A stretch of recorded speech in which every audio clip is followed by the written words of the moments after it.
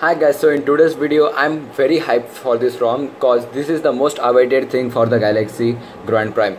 This is the Cyanogenmod 13 Android Marshmallow 6.0.1, and yes, we are finally getting Android Marshmallow on our Grand Prime. So let's just install it. First of all, switch off your device, hold your power, volume up and the home button. You see a warning over here where if you enter a recovery or something, if you flash a wrong kernel. Let's just wipe. First of all, advanced wipe, Dalway catch system catch data. Oops, that was quick. Go to install. So here is my ROM CM13, and here I am selecting the GApps. So if you are downloading the GApps right now, please check that you don't download for it the ARM64. Download for ARM because this is a 32-bit ROM, not 64, even though the chip is 64-bit. Here it is. Swipe to install.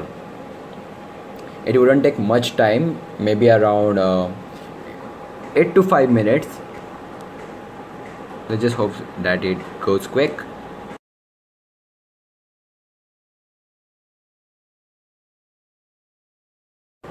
Now it's installing the GApps. So as you know, I have gone for the smallest package, which doesn't contain anything except for the Play Store and Google Play services, because this is the best one. You can download your essential apps later on, like the YouTube or Facebook and everything, not Facebook, or any other apps like Google Plus, that can be done on later. And if you want the Google Now launcher, it's a bit laggy, like the Now launcher, which has some files from Android N, is a bit laggier. So I will recommend to install use the standard ones from the Cyanogenmod 13, because also the Cyanogenmod camera is much better with many useful options. So as you can see, we have now installed it, and let's just reboot the system.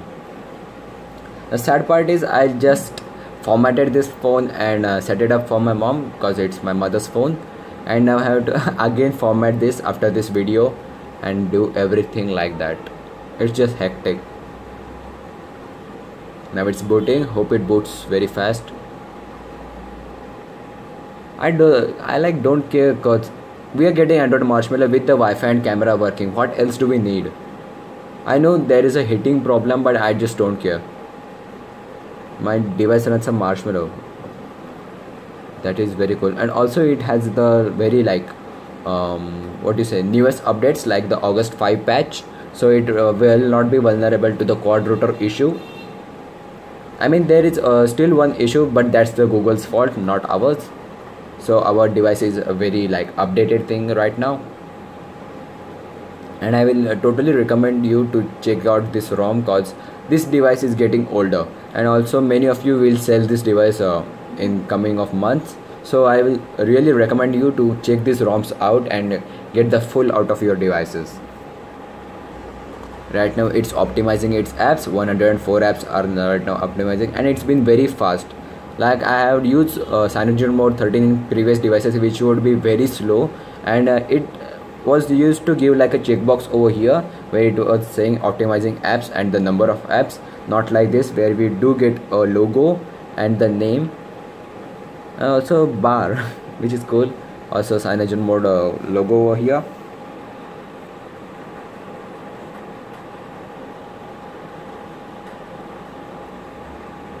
It's pretty quick though.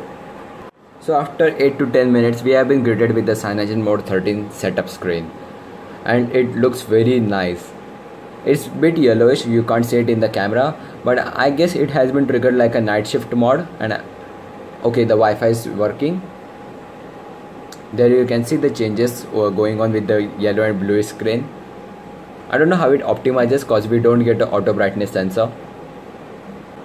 This is the most boring part, whether it takes any device to get a 1 to 2 minutes or 5 to 15 minutes for checking its info. It's very annoying. That was quick. Let's just skip that. Skip. I know this review is going to be long, but it would be worth it if you are not going to check out this ROM on your device. I will cover up everything including this ROM. There you go.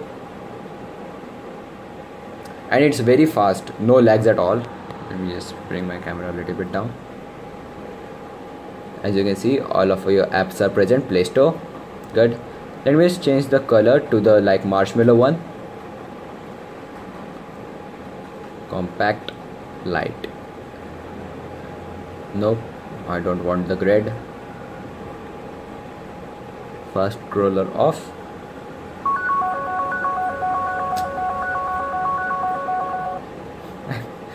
Now the like everything is working. Net, I guess network is also working too.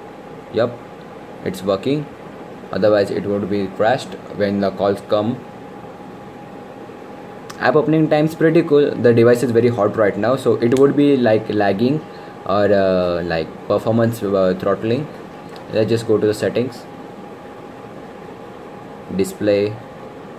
So there is an option to double tap to wake. Let's just check that out. 1 2. Nope, it doesn't work. I guess the developer will fix it later on. Wallpaper extended, everything which the like Marshmallow offers for this. Themes, gestures, buttons, everything is present. Proximity wake from the Cyanogenmod 12.1, everything is there. Besides the performance mode, I guess if you go into the battery, there's the battery. Okay, there it is. You get a new doze mode which is offered in the Android Marshmallow. Battery optimization is there. Right now none of apps are optimizing because I've installed nothing. Battery saver is also present. Security, status bar, everything is there. Status bar gets a new thing. If you like press and hold the settings thing, it will start spinning off. Oops, I can't really show it to you guys in camera. I will try. As you can see, it's spinning and after my finger, and there you get it, how to readjust the tiles. So you get a enlarge first row option, try state location, brightness slider, show weather. That would be cool later on. And to arrange the tiles, that's this thing. And you get more tiles with the Android Marshmallow, I guess. Let me just do that again. Ambient display, battery saver, caffeine is there. Now there is the compass is also present. Lock screen, volume, I'm saying, and the basic stuff. So basically caffeine, like okay, it's not working, but okay, it's working. So it just paused the everything, like it's like what you say, a do not disturb mode, which will not disturb till your caffeine time overs. And this is just a compass live display over there, pretty cool. And main part, Cyanogenmod 13, and there is your Android Marshmallow. Let's just play the game pretty quick. Looks very cool on this device. This is a 2014 device indeed.